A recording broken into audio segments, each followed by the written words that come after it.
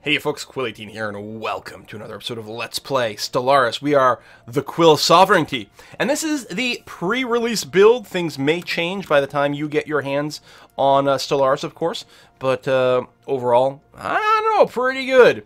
So, last time we left off, we hadn't picked our research yet, so we're going to go ahead and do that.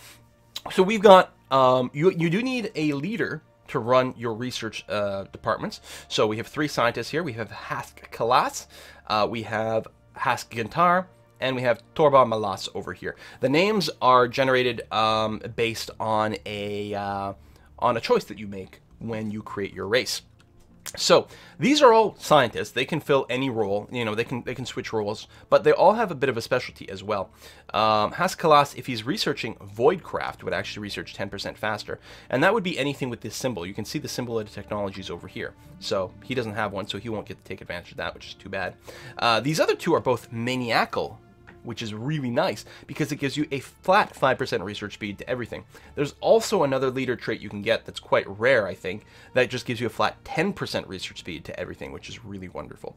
So here we're just gonna get the plus 2% bonus because of our leader's skill level. I think they get 2% per skill. They will gain experience points as time goes on. So it's very tempting to just grab the administrative AI right away for just generally 5% faster research speed for the rest of time. It's a pretty good early investment. That being said, if we did want to build some military ships, we might want better lasers. We currently have red lasers. We could upgrade to blue lasers, which do more damage. And you can see all the stats here. We'll talk about these different sizes later on. And we might not get this back.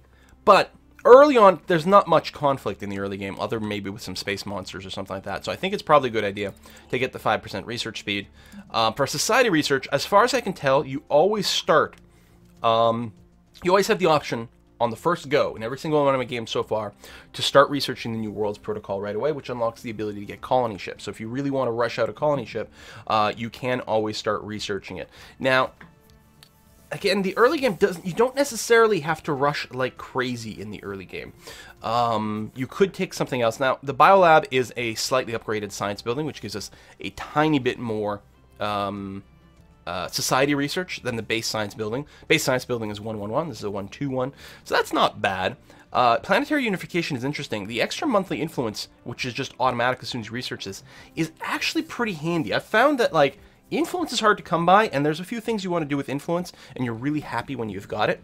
It also unlocks an edict that we can pass propaganda broadcasts, which gives more happiness because everyone thinks everything is awesome. I'm tempted to grab this, but it does take a long time to research the colony ship tech, and in addition to that, there's actually quite a few things that can delay the society research when we meet some aliens. So it might be a good idea to pick it and just go for it right away. Let's do it. I like this planetary unification, but I'm going to go and get the colony ship tech right away. And then finally, engineering, we've got armor. That's another ship component. Geothermal fracking gives you more mineral storage capacity. Right now, we can only store up to 5,000 minerals here. If you don't, if you don't spend it, you lose it. I haven't hit that cap yet, but I've only ever played very early game. It does unlock a new mining building, an upgraded mining building, which gives 3 minerals instead of 2, and that's pretty tempting. It also gives us the ability to get an engineering facility here, which again is an upgraded version of the science lab, which is a slightly different focus. I think I'm going to take the geothermal fracking because I think getting a mining network 2 is going to be really helpful for us. So I'm going to go ahead and get that done. Okay, and so I have to decide now if I'm going to keep building some military ships. I think I'm going to sneak one more out over here. There you go. So it's 52 minerals right now. It's leaving us with 74. And the magic number early on is 90, which is what you need to build a mining station. And we're going to have that in a couple of months, so that's going to be fine. We still haven't found anywhere for us to do any mining. Our science ship is still going to work. We're still popping some systems out here. So again, Hithram over here has a continental world, so that's not going to be particularly colonizable. Hopefully we find some more. We've got... aliens. An unidentified empire. Just on the edge of our sensor range over here. And actually, might be passing through our system. No, just passing by. So we didn't actually have an encounter, but there's stuff out there. All right, our science ship just identified a planet that's got a rich deposit of minerals out there. It is a frozen world that is not habitable at this time. Potentially that's something that could change later on, but for now it's not. But there are minerals there. We can use them with our construction ship. I'm going to move it out here, But, oh, actually, mining stations are only 81. Oh, because I have a discount because of stuff. Right. Excellent. Okay, that's great. So our construction ship, with it selected, I just right-clicked on this planet, and one of the options was build mining station. You can see there's a few other options over here. Terraforming station. Terraform this planet to other stuff. That's cool. Observation post. That's for if we find some primitives on the planet. And frontier outpost, which you build around stars and lets you claim a system for your empire without actually building a colony there, which is quite useful. But what we want to do here is we want to build a mining station. It does cost us 81 minerals now, but it will give us an extra 2 minerals per month for the rest of the game. So, you know, it will take a while to pay for itself, but not that long. And we do need to build up our mineral income quite aggressively here. We definitely will need a bigger bank of that stuff. And so I prioritize getting more minerals early on. Each one of these stations does, I believe, cost 1 energy per month to maintain. I'm not actually sure if that's entirely true. I don't think it's 1 per month. Now, it didn't tell me in the pop-up. Maybe it'll tell me down here. Oh, no, monthly maintenance, 1 credit per month. So you also need credits to maintain all these things. But sometimes you get the ability to build a mining station around somewhere that gives you energy. In fact, it wouldn't surprise me if you found some of that in our home world over here. So that's one thing that your survey ships are there for, is to find those resources. Yes, thank you, we finished the ship. I like how it bloops on the map, very nice. But we're also hoping to find some anomalies that we can research and get some extra science. Now, fleet detected.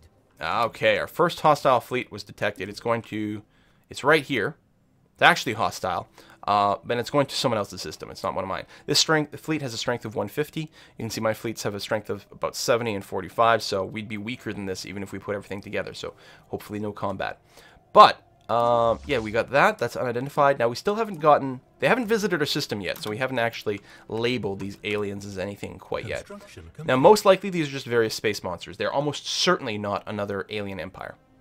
We finished the surface construction queue, so let's go ahead and take a look at our situation here. So, right, I built that little mining base over here, which is actually giving us... Wow.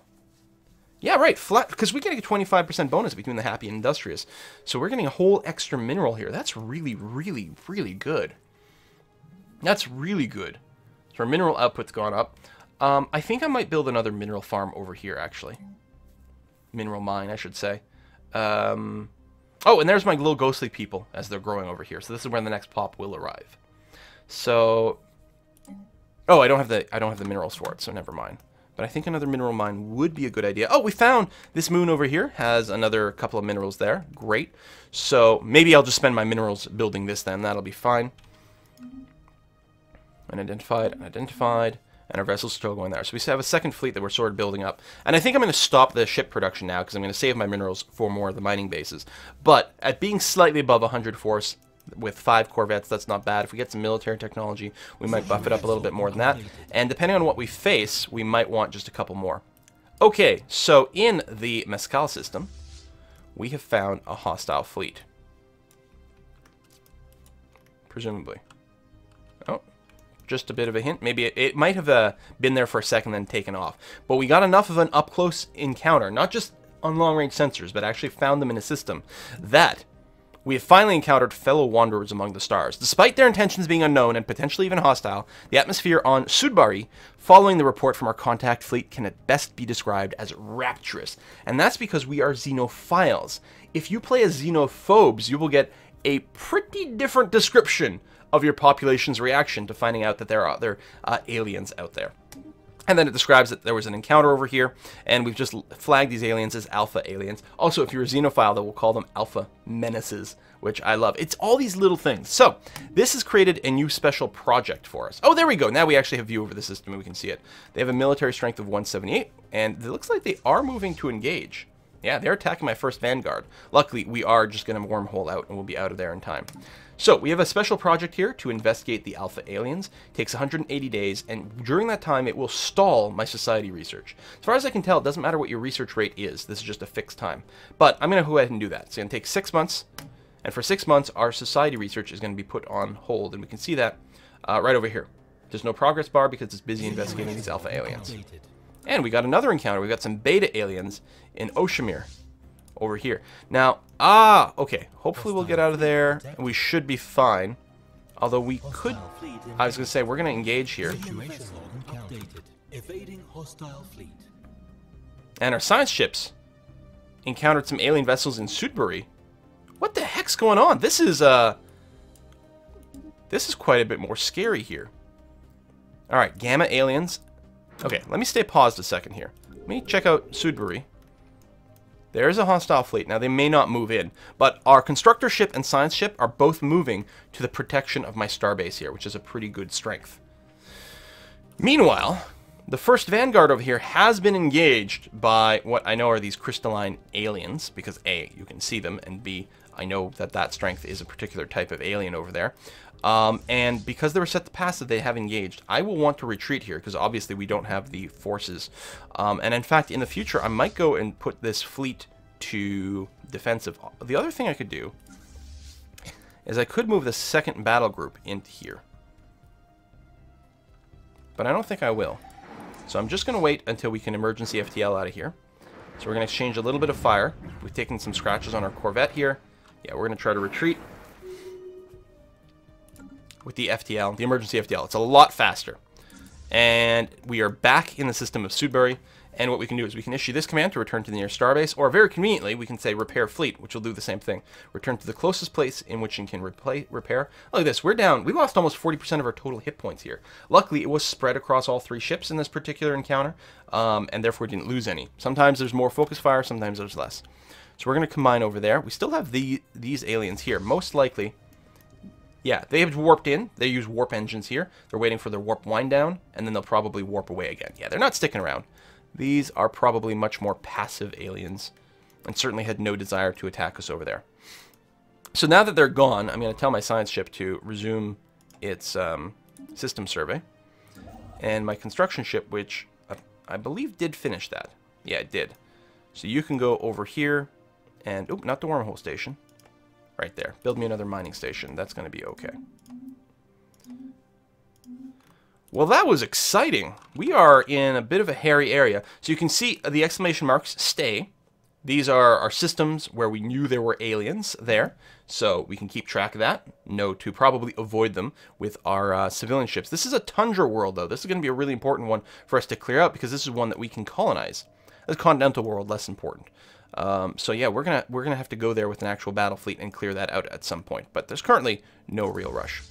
My 2 fleets are currently in orbit over here. If I just select them both, I can merge them right over here. G hotkey, same as EU4. They will just combine into a single fleet. And yeah, just continue to just be repairing. You can see the little hit points going up as they get repaired by the starbase over here.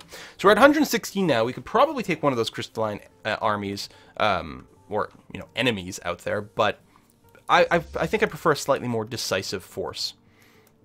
So, what do we need to build the Corvette?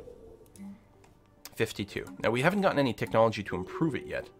And we still won't, actually. So, I guess if we're going to go with what we've got. But we do need 52 minerals to be able to build more Corvettes. So, I think maybe another couple. And then maybe we could go and attempt that. We'll see. The other thing I can do, since we're repaired, tell you what, I'm actually going to set this fleet to be evasive. And I will just go and bop through the other systems here with the ones with no name. And we'll just uncover them. Ah, excellent. We're going to talk about our science officers soon, which we haven't done yet. So your scientists, not only do you assign them to research in the 3 categories, but your scientists are also the ones who go around on your science ships. So if we look at our science ship over here, we've got a scientist, Hask Endek, over here. He just made it to level 2. And his special ability is 25 extra years of lifespan, which is quite nice because it means when he does get to high level, he's not going to keel over from old age.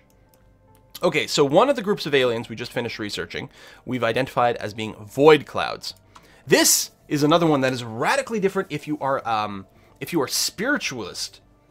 Which is what I was getting in my little cat people test run. The flavor text for this event is wickedly different, and in fact, I think leads you in a completely different direction.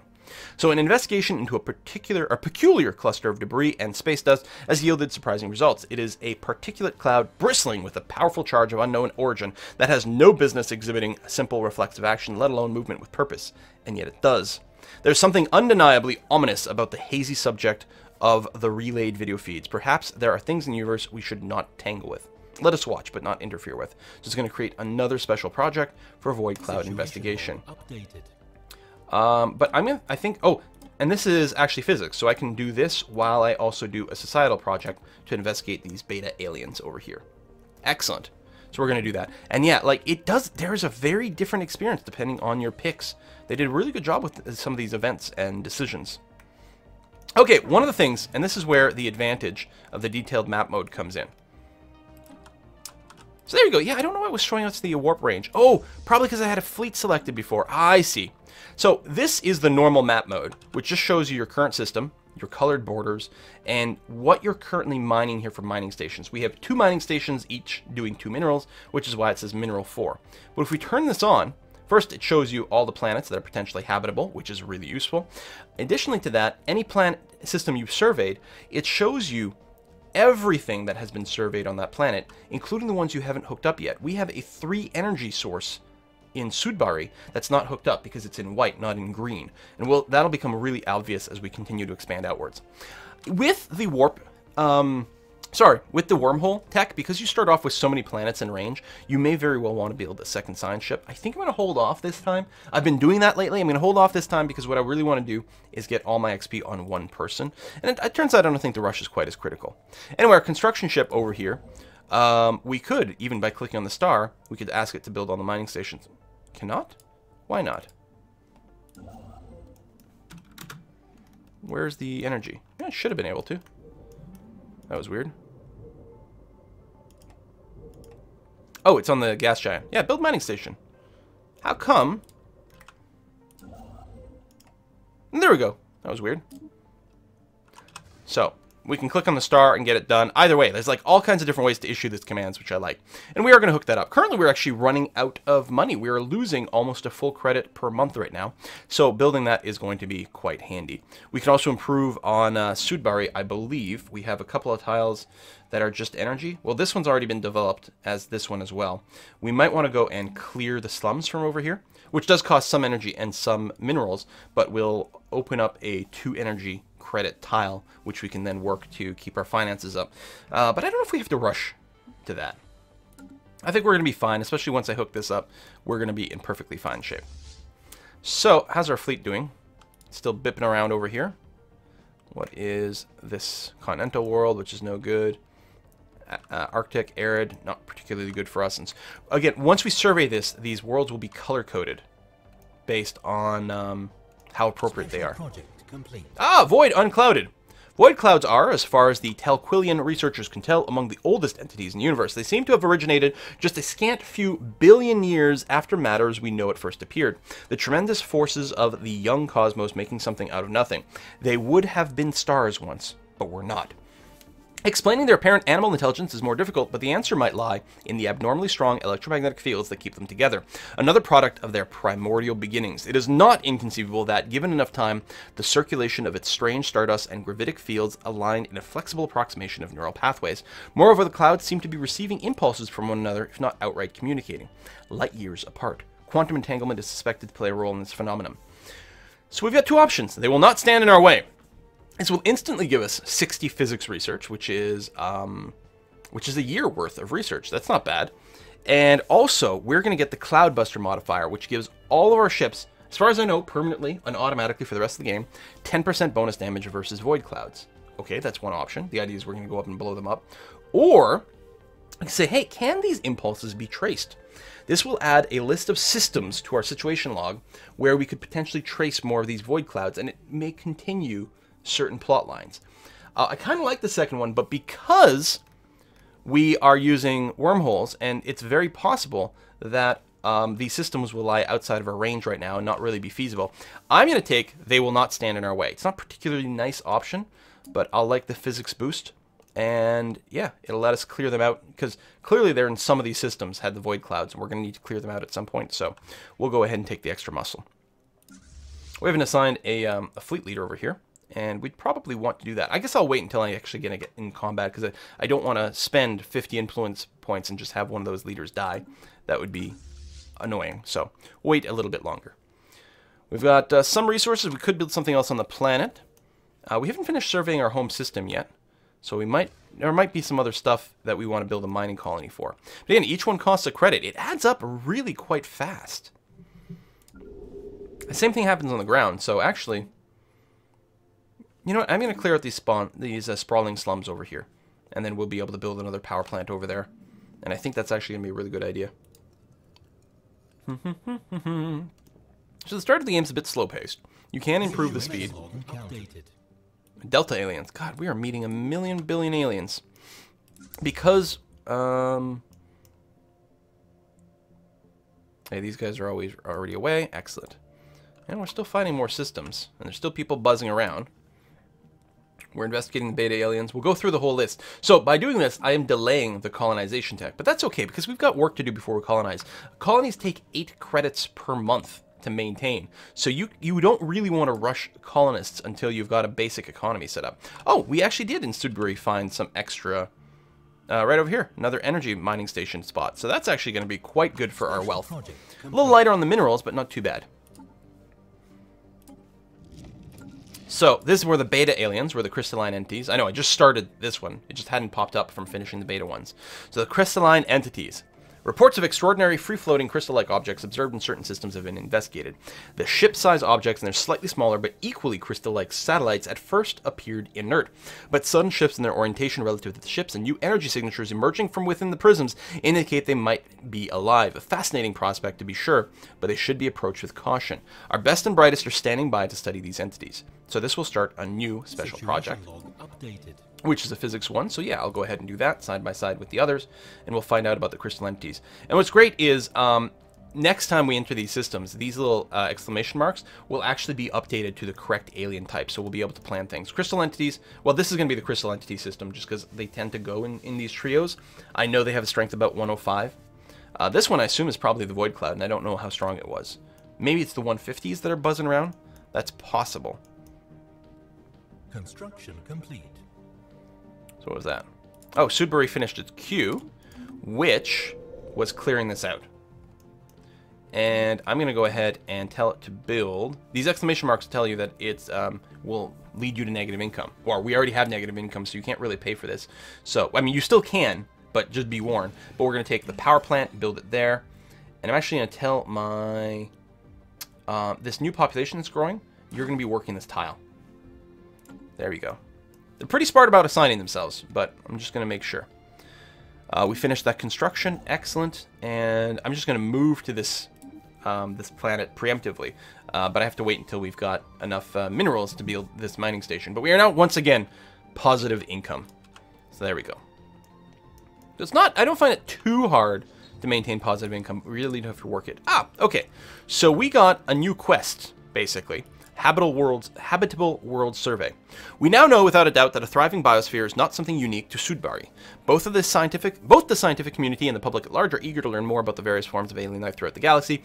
Efforts to catalog the life forms we encounter are already underway, but our xenobiologists have urged us to focus on our planetary survey efforts on habitable, life-bearing worlds. So we can tell them, no, we don't care, but we may as well do commendable initiative, which will give us a new entry in our situation log here to just survey 8 habitable planets, which is what's going to happen. We met some Epsilon aliens, and oh, there's some combat here. Special project complete. What is this? Who's fighting? Also, how are these guys losing? They just definitely seem to be at lower hit points. I'm going to switch you to passive and have you stick around.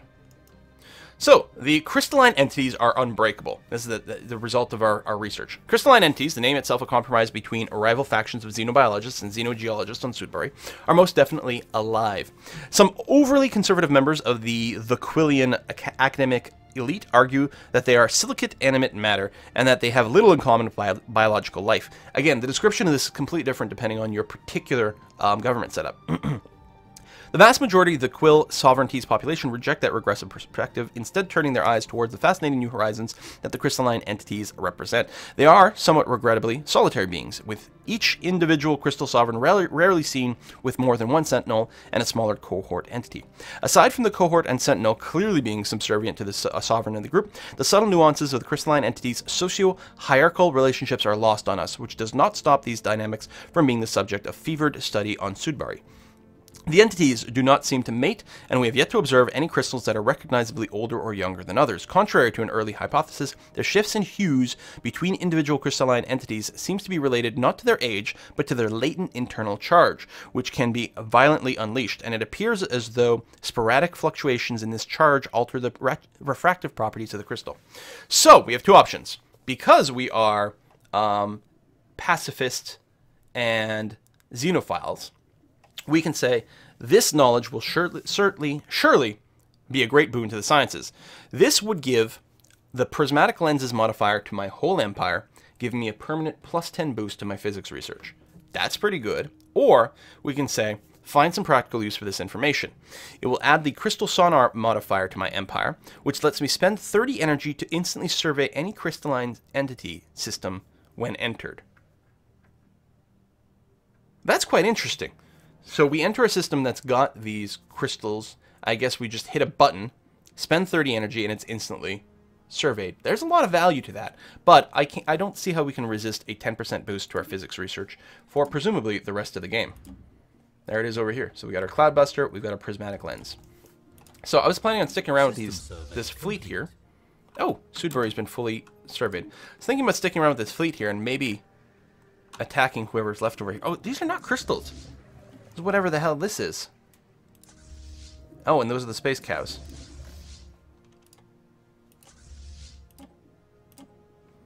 Alright, we're gonna go and just return to our initial scouting stuff. Actually, I'll just set you to passive. That's fine. And just pop all the systems with no name. Alright, so our science ship is completely done surveying everything in our home world. So now we're going to send them to another system to do a full survey and find out what's there. There's actually a tundra world here, which is our kind of world, so I think it makes sense to get started on that. We're just going to tell it to survey the entire system. You really want to focus on, even if there's habitable worlds over here, early on, you probably want to focus on scanning the systems within your actual colored border, because those are the only places where you can build mining stations, and early on, getting those mining stations up and running tends to be a bit of a priority. So our construction ship is still just moving. I think it's moving to that other energy source, which actually I can explicitly tell you, hey, you can build a mining station on that. So then we'll be ruling in energy. And then what we'll be looking for, again, is mostly more minerals. Because we'll have enough energy to pay for more mining stations, and we really want to mine minerals as opposed to mining energy. Although, it would be nice to find some research station spots as well. Alright, well, this seems like a great place to put in a bit of a cut. We're starting to get a bit of a sense of our neighborhood. We certainly have a few hostile alien monsters around. No empires yet, of course. We'd be very unlikely to have run into someone quite this early. We're still researching that, yeah. And we haven't popped the planets over here. Like, just taking a peek with the military force is good, because it lets us know if there's hostile aliens or habitable planets. But we have to survey everything. We met Zeta aliens now. Quite a lot of different aliens.